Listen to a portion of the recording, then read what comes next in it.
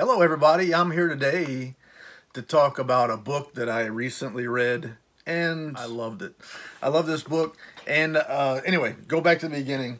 There's a publisher called Earthling Publications and I'd had a book or two from them, but last year for Halloween, as part of their Halloween series, this was number 16, they published a book called Boys in the Valley by Philip Fracassi.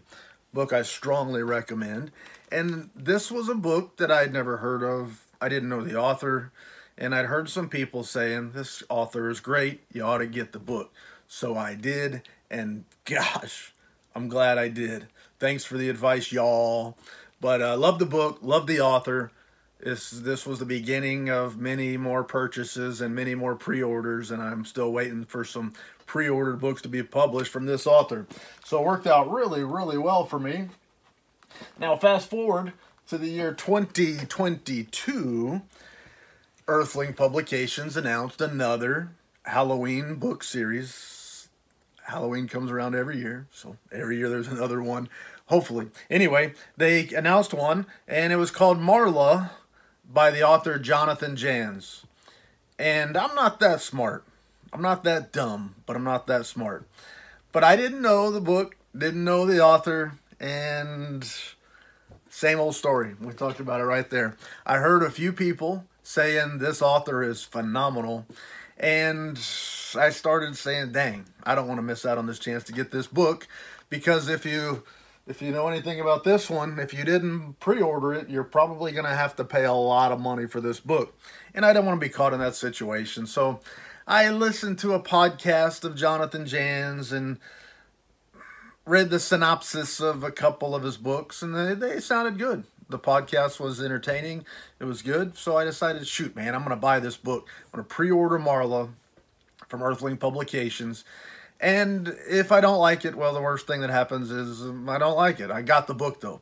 If I do like it and I didn't get the book, I might be paying hundreds and hundreds and hundreds of dollars for a book down the road somewhere. So I pre-ordered it.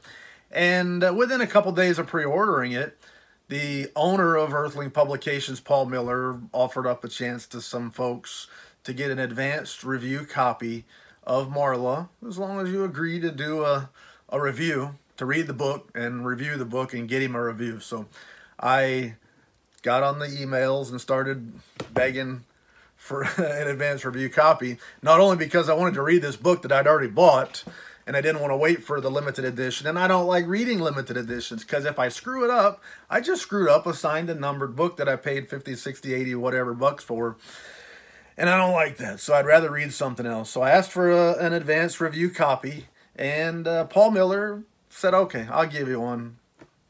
Just give me a review. So he sent me one, and I did a video showing you that when I unboxed it, and here it is.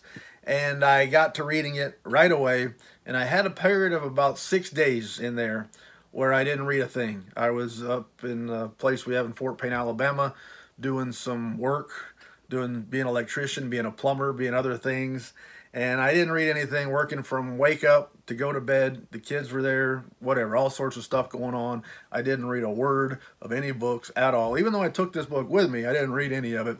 Anyway, I'm back. Got back to reading, finished the book, and I want to talk about it. I already put up a review on Goodreads. I put up a review on the Earthling Publications Facebook group. But I want to talk a little bit about this book, Marla, what I think of it, and my impressions of the author based on having read one book.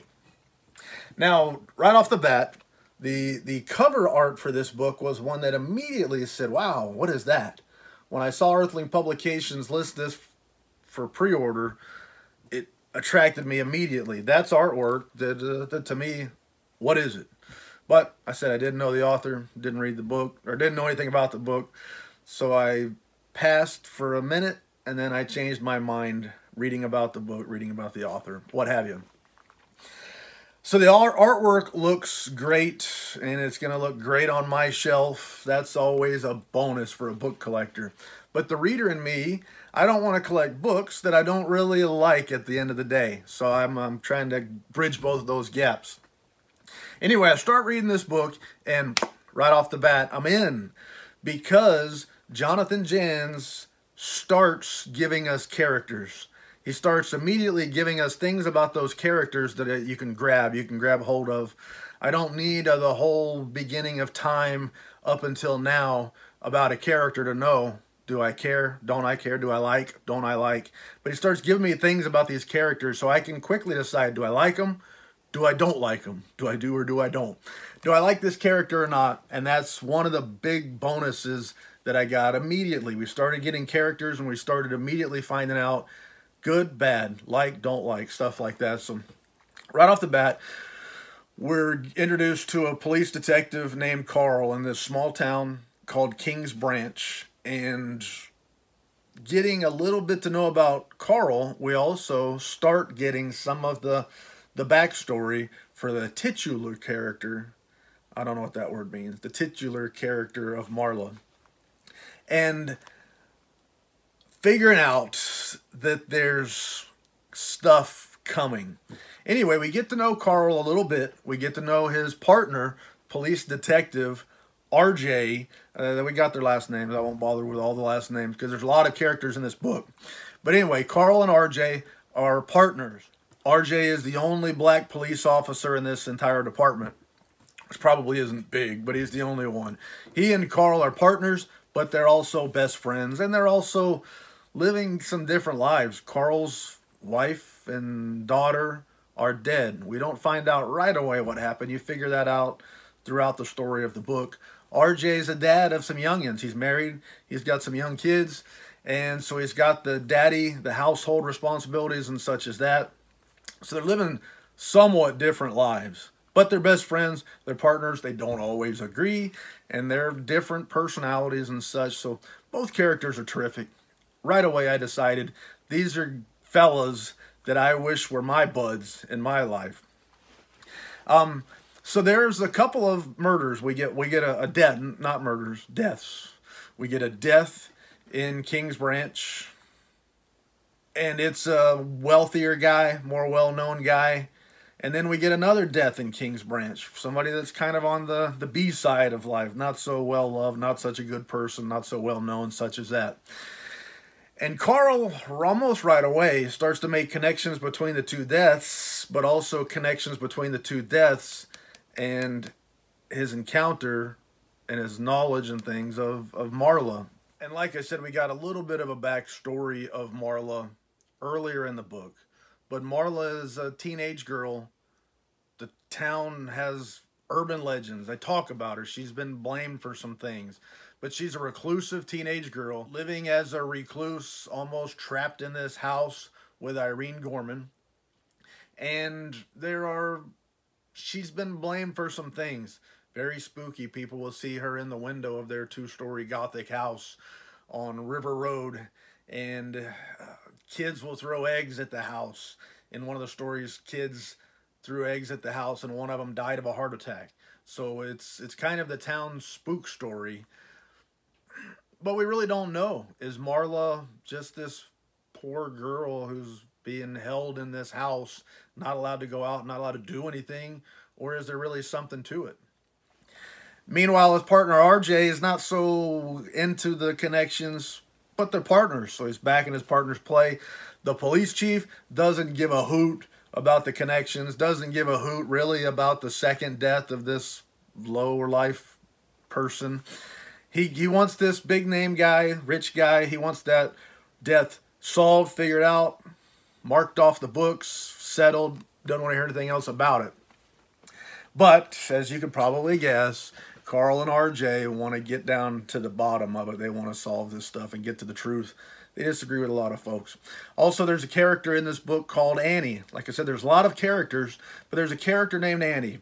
She's a social worker. She's helping to try to make sure that these kids are having good enough home lives to meet the minimum criteria for she's trying to help kids in bad situations. And she's got a husband that's not such a good fellow. She's got kids. One kid, a son that likes to play the internet, the video games, stuff like that. He is completely tuned out of life.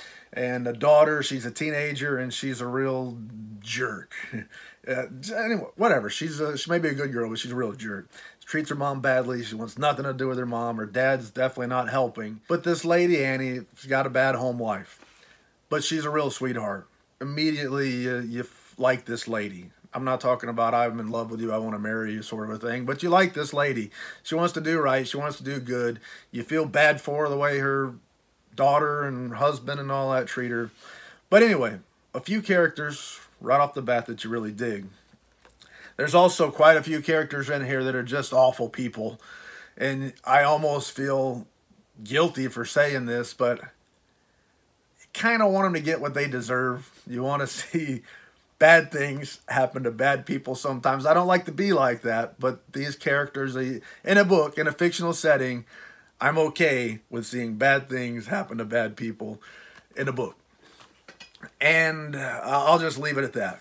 As we go along through the story, we have a couple of cops trying to figure out what's going on. What's causing these deaths? How do we get it to stop? And such as that. And we find not only is it a police procedural, a detective, a mystery, a whodunit, but it's also at the heart, this is a horror story. And where I find myself thinking I know what's going to happen, eventually I figure out I don't know what's going to happen. I don't know what's going on. There are some twists in this story, and I don't want to get too deep into any of that kind of stuff. But Jonathan Janz has written a book that I really dug. And now, after reading this book, and I'm going to tell you right now, I'll give it 5 stars. I know 5 stars is as good as it gets, but if I love a book, I'm going to give it 5 stars, and maybe you don't do it that way. But I'm going to give this one 5 stars because I hate giving books that I really like anything less. I'm going to say a 5-star book, a book that I should read again one day, and I don't reread books very often. Only a few that I've read over and over. But I'm also going to be looking up Jonathan Janz books. There's a lot of them out there, and I'm going to start reading them. So this was the one that broke the ice for me, and I've got some reading to do, and that's a good thing for me.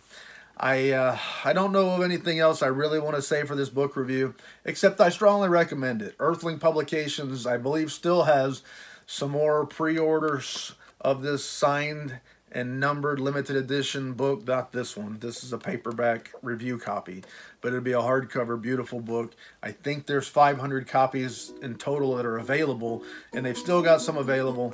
So I strongly recommend go out and buy that book when you get a chance, when you get an opportunity to read that book. And I can't vouch for anything else from Jonathan Janz, but I'm going to jump in. I'm going to read, and I appreciate the opportunities from Paul Miller, Jonathan Janz for writing the book. And I can think of no more lies to tell on that front, so say la vie, baby.